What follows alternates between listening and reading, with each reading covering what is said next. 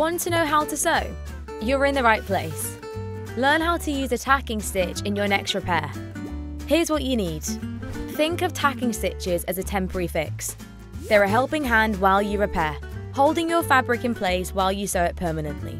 They're also a great way to use up old threading colours you might not otherwise get through. Ready to give it a go?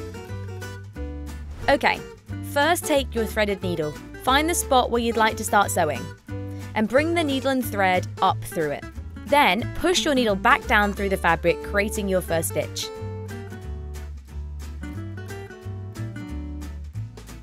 These don't need to be super neat and are usually spaced quite far apart.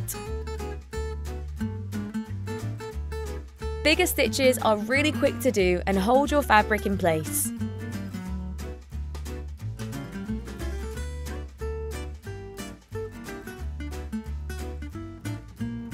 Look at that! You've only gone and mastered tacking. And running stitches?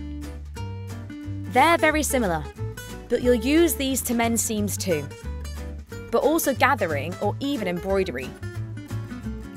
A running stitch is neat and evenly sized, but leave a small space between each stitch for a little flexibility to gather if needed. Remember, the technique is the same. You just leave more or less room between each stitch depending on which you're using.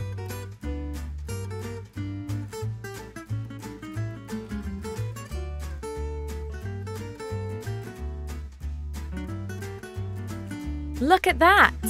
Add running stitches to your skills. Now check out our other videos and learn how to do some different stitches. You absolute sewing superstar!